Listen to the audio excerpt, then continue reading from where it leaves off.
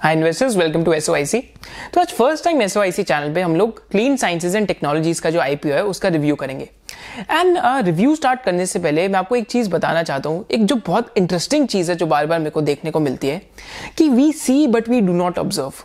Sherlock Holmes बार बार इस चीज को बोलते हैं। अब इसका मीनिंग क्या है कि आज से 20 साल पहले क्या होता था 2000s एंड 2003s के अंदर कि क्वांटिटेटिव स्क्रीन्स इन्वेस्टिंग के अंदर चलाना काफी आसान था। माने अगर कोई भी इन्वेस्टर है या लॉन्ग टर्म इन्वेस्टर है या वैल्यू इन्वेस्टिंग करने की कोशिश कर रहे हैं तो उसको सिर्फ क्वांटिटेटिव स्क्रीन्स चलानी थी, या तो उसे सिर्फ उसे सिर्फ कंपनीज की डिफरेंट वो भंगानी थी, फैक्ट्स एंड फाइनेंशियल्स देखने चाहिए थे कि किस कंपनी में डेट कम है, किस कंपनी का ROC ज्यादा है, किस कंपनी का ROE ज्यादा है, तो उस कंपनी को हम खरीद लें।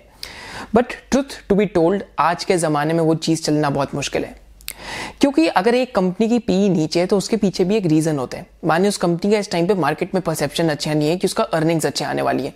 अगर एक किसी कंपनी का पी हाई है तो उसके पीछे भी एक रीजन होता है कि इस कंपनी का शायद से परसेप्शन अच्छा है, उसके पीछे कोई जस्टिफिकेशन भी हो सकती है, तो हमें अर्निंग्स पे ध्यान देना है। तो वो जो 20 साल पहले वाला जमाना है वो जा चुका है। काफी लोग इस चीज को कंफर्टेबली ले नहीं पाते। काफी लोगों की जो चीजें मैं ऑब्जर्व करता हूं, तो नॉट टू नेम देम और एनीथिंग, बट एक जो क्वांटिटेटिव एनालिसिस है that is a thing of the past. जो आज का फंडामेंटल इन्वेस्टर है, जो आज का फंडामेंटलिस्ट इन्वेस्टर सिर्फ नंबर्स पे फोकस्ड है, जो फ्यूचर को नहीं इमेजिन कर सकता कि फ्यूचर पे क्या होने वाला है, you are actually toast right now. आपको कोई हेल्प नहीं कर सकता इन्वेस्टिंग के अंदर, क्योंकि आप रेयर व्यू मिरर पे चल रहे हैं। असली रिटर्न तब मिलती है जब आप विंडशील्ड पे देखें, माने आप गाड़ी के आगे देखें कि सामने कोई आपके सामने का रास्ता कैसे है। जो पुराना तरीका था सिर्फ नंबर्स को देखने का, वो तो आपके रेयर व्यू मिरर में दिखेगा। एंड इस टाइप की investing in our view, if you want to generate substantial returns, तो इस टाइप की investing is actually toast right now, क्योंकि वर्ल्ड इतना ज्यादा चेंज हो चुका है, markets are becoming more and more efficient. तो आपकी जो सेकेंड ऑर्डर थिंकिंग है that has to be really really concrete. तो इसके साथ अब हम clean sciences and technologies IPO का जो IPO आ रहा है उसका एनालिसिस स्टार्ट करते हैं। एंड इस टाइम हम लोग क्या करेंगे कि आपके लिए एनालिसिस इतना सिंपल बनाएंगे कि इस एनालिसिस को हम एक क्वेश्चन एंड आंसर फॉर्म में करेंगे। तो हम 4 से 5 क्वेश्चन पूछेंगे आपके साथ, और मैं भी आपके साथ साथ सीखूंगा ये क्वेश्चन आंसर करते हुए। तो पहला क्वेश्चन तो चालू करने से पहले हमारे पास यही होगा कि एक केमिकल कंपनी को अच्छा क्या बनाती है। तो आज हम सबको पता है कि एक चाइना प्लस वन ट्रेंड चल रहा है। एक्चुअली चल तो पिछले 2013 या 2014 से ही रहे, बट अब मार्केट में काफी नोन होने लग गए। इन कंपनीज की पी रेशियोज देख के भी पता लगता है कि अब एवरीवन नोज द ट्रेंड कि चाइना प्लस वन चल रहा है। तो पहला एक क्वेश्चन कि एक केमिकल कंपनी को सक्सेसफुल क्या बनाती है। क्यों कुछ chemical companies massive wealth generators हैं, वेरास क्यों कुछ केमिकल कंपनीज में अभी भी एक सिक्लिकलिटी का एलिमेंट पहुंच जाता है। तो one of the best reasons एक केमिकल कंपनी को जो बहुत ज्यादा एक जो सक्सेसफुल बनाती है is the strategy of integration. तो रंजीत हमारे एक स्टूडेंट है SOIC में, तो उन्होंने क्वेश्चन भी पूछा था इंटीग्रेशन का। तो आई थिंक आपका जो क्वेश्चन है, संडे को मैं SOIC की टर्म्स अपलोड करूंगा स्टूडेंट्स के लिए, जो डाउट टर्म्स अपलोड कर रहे हैं, तो उसमें भी सॉल्व हो जाएगा। पर साथ साथ मैं आपको चाहूंगा कि आप यहाँ पे फोकस कीजिए कि एक केमिकल कंपनी के अंदर इंटीग्रेशन की स्ट्रैटेजी कैसे चलती है। तो पहला मैं यहाँ पे एग्जाम्पल लेता हूँ नवीन फ्लोरीन का। अगर नवीन फ्लोरीन की अगर आप वैल्यू चेन देखते हो तो एक्चुअली इनकी वैल्यू चेन देख के कुछ आपको ऐसा पता लगेगा कि सपोज करते हैं अगर हम एक HF करके केमिकल से स्टार्ट करते हैं तो उससे डिफरेंट केमिकल्स बन जाते हैं। सपोज करते हैं HF से आपका जो फ्लोरोबेंजीन है वो बन जाता है, फ्लोरोबेंजीन से जो 4 ब्रोमोफ्लोरोबेंजीन है वो भी बन जाता है, फिर फ्लोरोफिनॉल भी बन जाता है एंड फ्लोरोएनिजोल भी बन जाता है। सिमिलरली HF से और भी चीजें बन सकती है। अब इसको आप कॉम्प्लिकेट मत कीजिए। इसका बेसिकली मीनिंग क्या है कि एक केमिकल को लेके आप रिएक्शन करके उसका जो सेकंड स्टेप है उसमें और केमिकल्स बना सकते हैं, फिर आप थर्ड स्टेप तक भी जा सकते हैं, फोर्थ स्टेप तक भी जा सकते हैं, फिफ्थ स्टेप तक जा सकते हैं। तो पहला रीजन है केमिकल कंपनी को सक्सेसफुल बनाने में उसकी एक इंटीग्रेशन की स्ट्रैटेजी। तो नवीन fluorine, just as a disclosure, we own the company, we been owning for some period of time.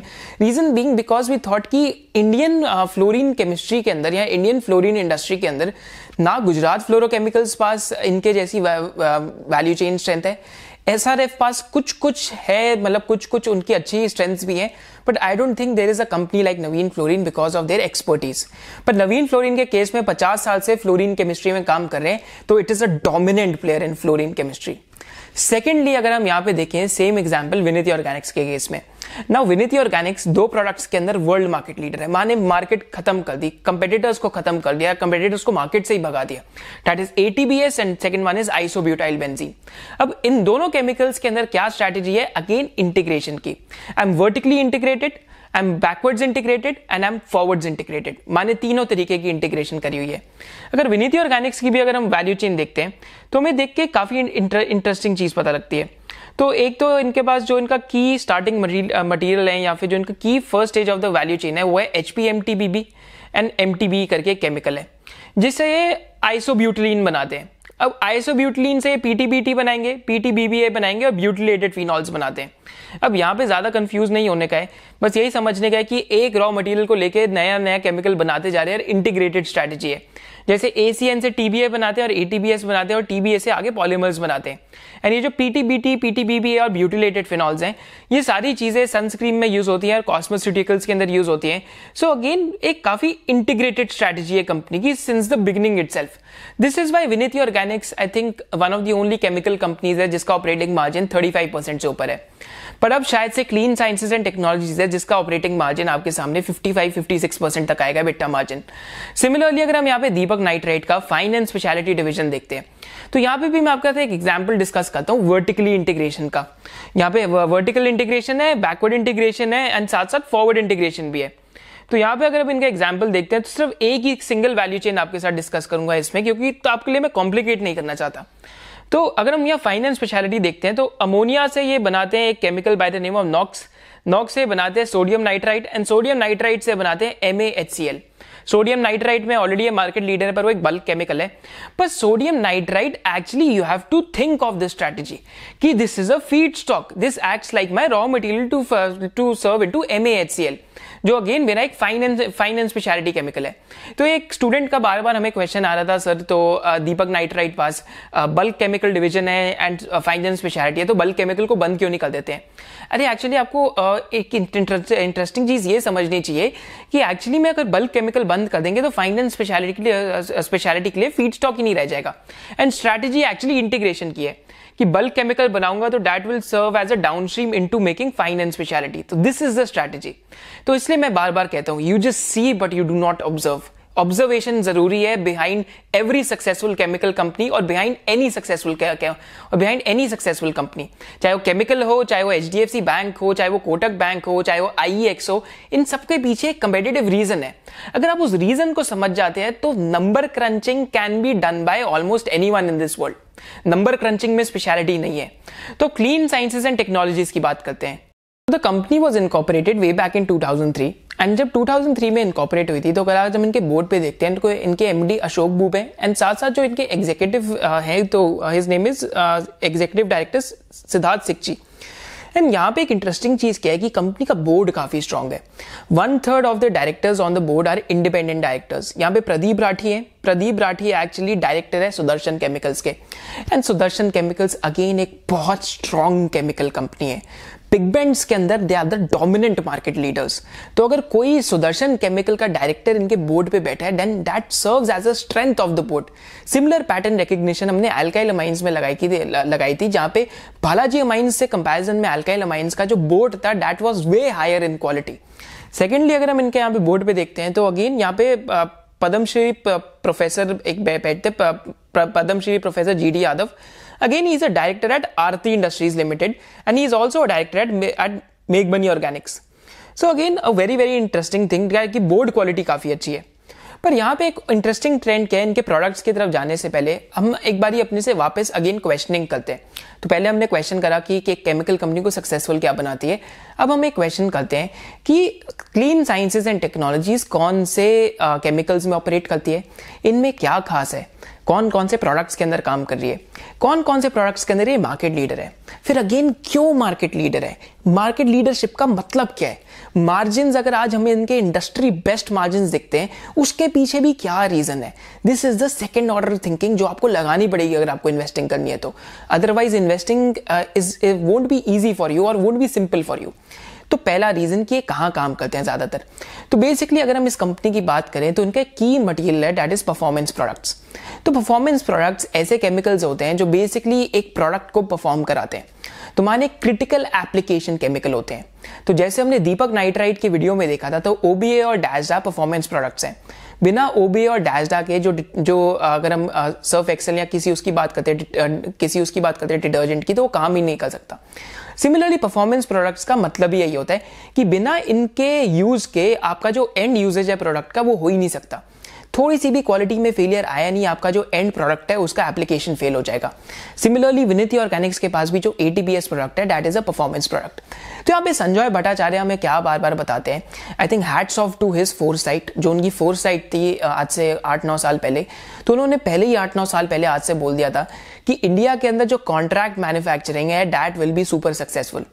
And उन्होंने कॉन्ट्रैक्ट मैन्युफैक्चरिंग में ये भी बोला था कि lower volume and higher value, माने कम वॉल्यूम में और हाई वैल्यू जो कॉन्ट्रैक्ट मैन्युफैक्चरिंग है, कि जो बंदा कम वॉल्यूम या स्मॉल बैचेस सप्लाई कर सकता है वो बंदा प्राइसिंग पावर ले जाएगा, क्योंकि जो एंड कस्टमर है उसको प्राइसिंग का इतना फर्क नहीं पड़ता।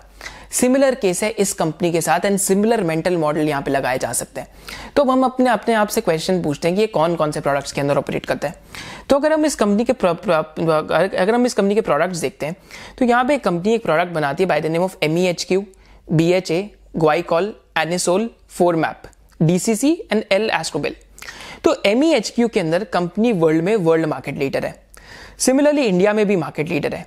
BHA में भी इंडिया वर्ल्ड की मार्केट लीडर है एंड इंडिया की भी मार्केट लीडर है। जो ग्वाइकॉल करके एक प्रोडक्ट है उसमें ये थर्ड है वर्ल्ड में, बट उसके पीछे भी रीजन है एंड इंडिया में सेकंड है।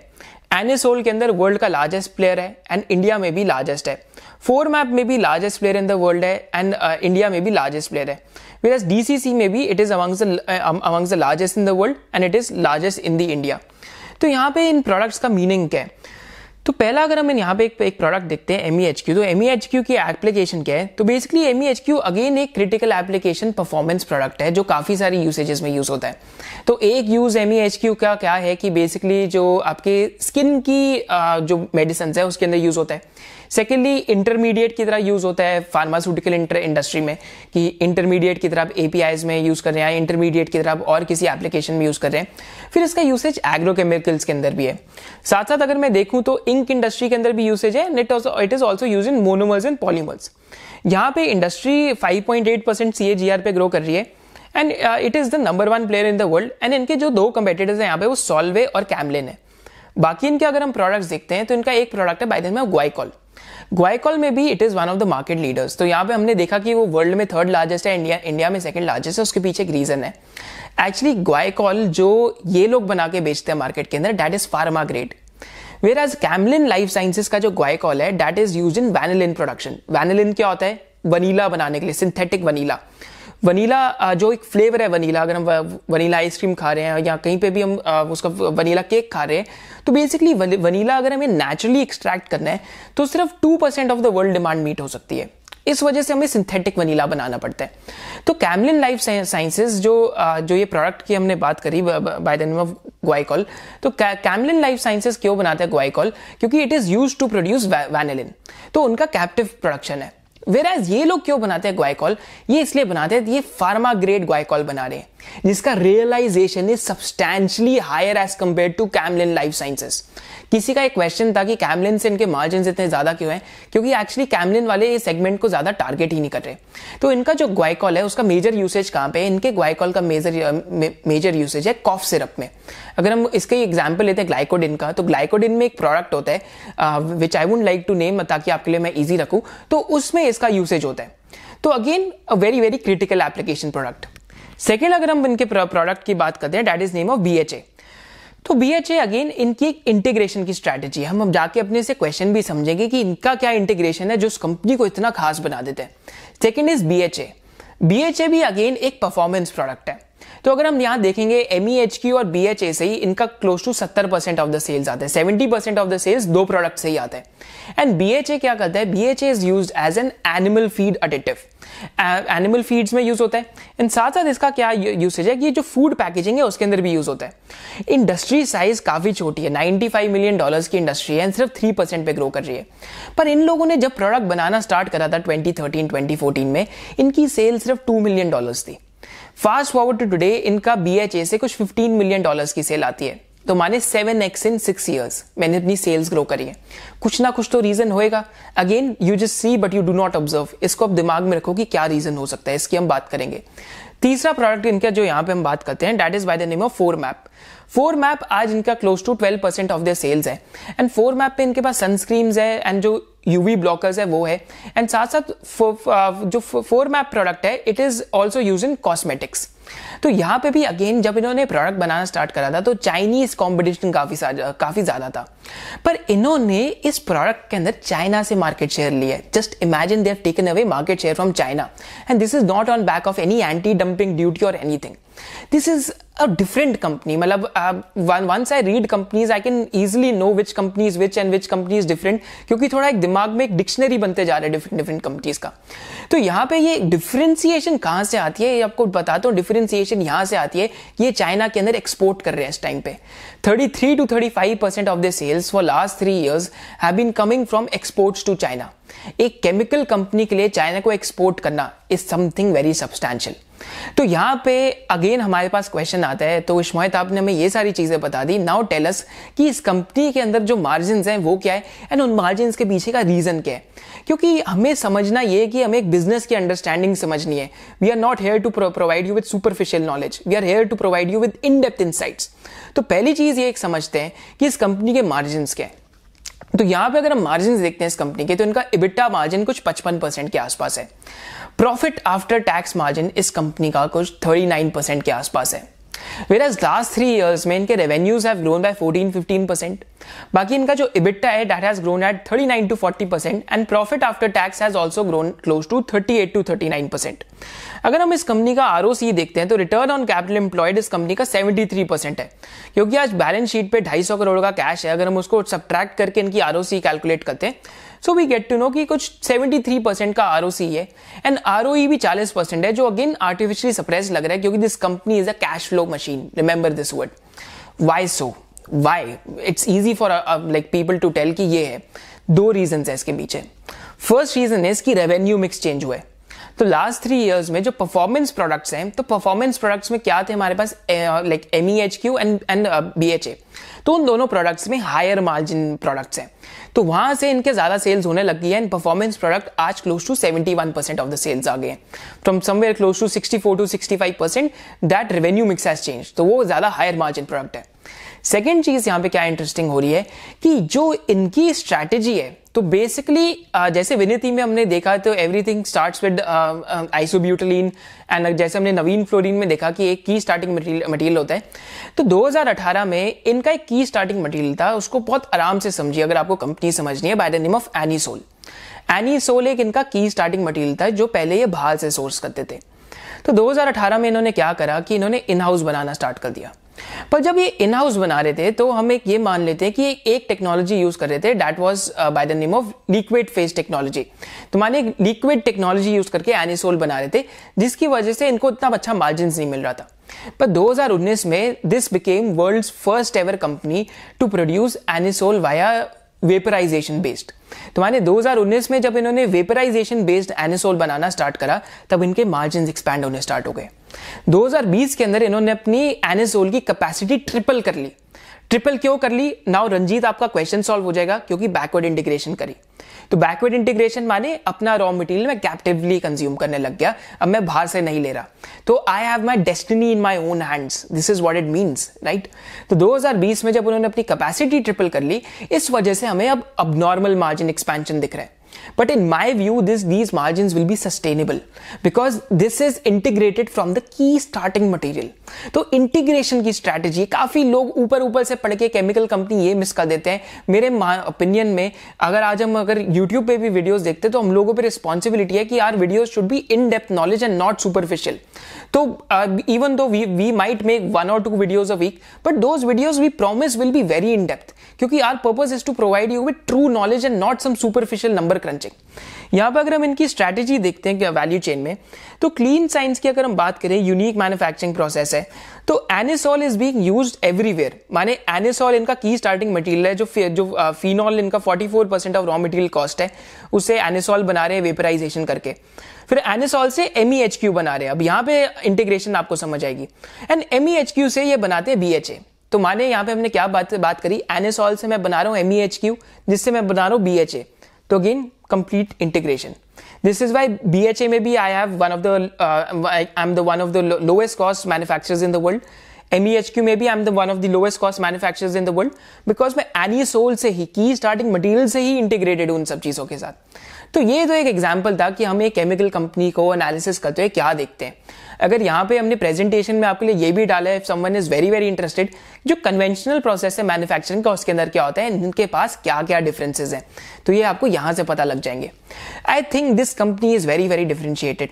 यहाँ पे अब आप सब पूछेंगे कि इनका जो पीयर्स हैं अगर उनके साथ कंपेटिटर एनालिसिस करना है तो वो भी हमें करना चाहिए, एंड साथ साथ इसकी वैल्यूएशन बारे में हमें बात करनी चाहिए, क्योंकि वैल्यूएशन एक इंपॉर्टेंट कॉन्सेप्ट बन जाता है जब हम IPOs की बात करते हैं. तो पहले अगर हम इनका P2P एनालिसिस करते हैं तो P2P एनालिसिस में एक इंटरेस्टिंग चीज हमें ये पता लगती है कि यहाँ पे इनके लेवल के बिजनेसेस मेरे को 3 या 4 ही मिले इंडस्ट्री में. एक तो मेरे को मिला दीपक नाइट्राइट का fine and speciality division.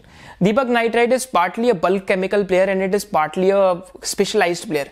So again, as a disclosure, not an investment and not an investment advice, we own Deepak Nitrite. पर Deepak Nitrite में एक बुराई क्या है कि इनका 50-60% बिजनेस आज बल्क केमिकल है, 40-50% business he fine and speciality है. तो यहाँ पे अगर हम एक चीज चेक करते हैं तो दीपक नाइट्राइट का जो EBIT मार्जिन है that is somewhere close to 40-44% इनके फाइन एंड स्पेशलिटी डिवीजन में. सेकेंडली अगर हम नवीन फ्लोरीन की बात करते हैं which is again in our view the best listed fluorine company in the country, तो वहां पे भी उनका ऑपरेटिंग मार्जिन कुछ 25-26% के आसपास है. वैसे अगर मैं विनिति की बात करूं तो विनिति का 35-37% के बीच में, क्योंकि उनका स्ट्रैटेजी और इस कंपनी का स्ट्रैटेजी काफी सिमिलर है. क्लीन साइंसेज एंड टेक्नोलॉजीज का EBITDA margins are somewhere close to 55-56%, which is absolutely mind boggling. तो यहां पे it is the number 1 in matrix. Second comparison करूं ROCE का, तो दीपक नाइट्राइट का जो फाइन एंड स्पेशलिटी डिवीजन है उसका ROCE कुछ 40% है. Whereas मैं अगर नवीन की बात करूं उनका ROCE 22% है. अगर मैं विनिति की बात करता हूं तो विनिति का ROCE गिर के 24% आ गया, क्योंकि विनिति का प्रोडक्ट मिक्स डाइल्यूट होने वाला है, butyl phenols lower margin product है. Whereas clean and science technologies की हम बात करें तो अगेन इनका ROCE is the industry leading eight 73%. So again industry metric में बेस्ट कंपनी. सेकेंड अगर यहाँ पे एनालिसिस करें सेल्स का, तो इन टर्म्स ऑफ अगर यहाँ पे हमें एक चीज और इंटरेस्टिंग देखते हैं, सॉरी सेल्स का नहीं, अगर हम यहाँ पे P रेशियो देखते हैं कंपनीज की, तो P रेशियो में पता लगती है कि विनिति का 78 है इस टाइम, नवीन का 76.5 है, दीपक नाइट्राइट का 34 है एंड क्लीन साइंसेस का 48 के आसपास है. Which is again very very interesting कि मैं इसको दीपक नाइट्राइट के साथ प्योरली कंपेयर नहीं कर सकता, but when I compare this company with Vinati Organics which is in my opinion the closest pair to this company, I do think that this company at the time of its IPO, क्योंकि जब इनका IPO आ रहा है इनका कुछ 9650 करोड़ का market capitalisation होएगा, जिसपे कुछ 190-200 करोड़ का प्रॉफिट अर्न कर रहे हैं, जिस वजह से इनका PE रेशियो 48 टाइम्स का है. पर ROC क्योंकि 73 टाइम्स का है एंड यहाँ पे इनका कैपेसिटी एक्सपेंशन होने वाला है, in my view this is perhaps the best listed, this will be the best listed chemical company in terms of return ratios. इस टाइम पे इंडस्ट्री की वैल्यूएशंस में ही थोड़ा ओवर हीटिंग चल रहा है, but I think the IPO is coming at reasonable valuations. I won't say कि these valuations are expensive, but I would say these valuations are reasonable for a company which has very high ROC and which can keep growing at this point. तो यहाँ पे एक interesting question हो जाता है कि जो बाकी के क्वेश्चंस है कि सोर्सेज ऑफ रिस्क क्या है यहाँ पे, एंड साथ साथ यहाँ पे एक और जो इंटरेस्टिंग चीज हो जाती है पूछने के लिए कि यहाँ पे इनका और कैपेसिटी एक्सपेंशन क्या है. तो इस कंपनी का जो इस टाइम पे ग्रॉस फिक्स एसेट टर्नओवर है that is somewhere close to 2.75x. माने अगर मैं 100 करोड़ लगाता हूँ अपने एसेट्स में तो मैं 275 करोड़ की सेल कर सकता हूँ. तो अगेन यहाँ पे 20 करोड़ का एडिशन हुआ है फिक्स एसेट्स में एंड 50 करोड़ CWIP में अभी इस टाइम पे पड़ा है. तो यहां से अगर इनकी 500 करोड़ की सेल है तो ये सेल अगेन ऊपर जाके 700-750-800 करोड़ की हो सकती है. करंट कैपेसिटी यूटिलाइजेशन 71% के आसपास है, वेराज जो एक केमिकल कंपनी में 84-85% तक ये जा सकता है. एंड एक और चीज अगर यहाँ सोर्सेज ऑफ रिस्क की बात करें तो आज इनके अब total capacity 29,900 metric ton per annum का है. तो यहाँ पे अब ये कैपेसिटी एक्सपैंड कर रहे हैं, यूनिट 3 वहां पे एक्सपेंशन चल रहा है एंड यूनिट 4 का भी इन्होंने EC अप्लाई करा है. तो पहला सोर्स ऑफ रिस्क ये है क्योंकि IPO आएगा एंड आई थिंक इस टाइम पे सेक्टर इतना हॉट है, तो definitely in my view again not a recommendation कि I think when the company list तो काफी मार्केट पार्टिसिपेंट्स इसकी ट्रू बिजनेस वर्थ पता कर पाएंगे and I think valuations will balloon a lot. like, so this is just my opinion, this could plausibly happen and not a recommendation again. Secondly क्या risk हो सकता है कि unit 4 का जो इन्वायरमेंटल क्लियरेंस है वो मिलने में देरी हो जाए, क्योंकि आजकल ईसी मिलने में भी कंपनीज को काफी ज्यादा देरी हो रही है. थर्ड की सोर्स ऑफ रिस्क क्या हो सकता है, इन्वायरमेंटल क्लियरेंस, थर्ड की सोर्स ऑफ रिस्क क्या हो सकता है, नीश प्रोडक्ट्स.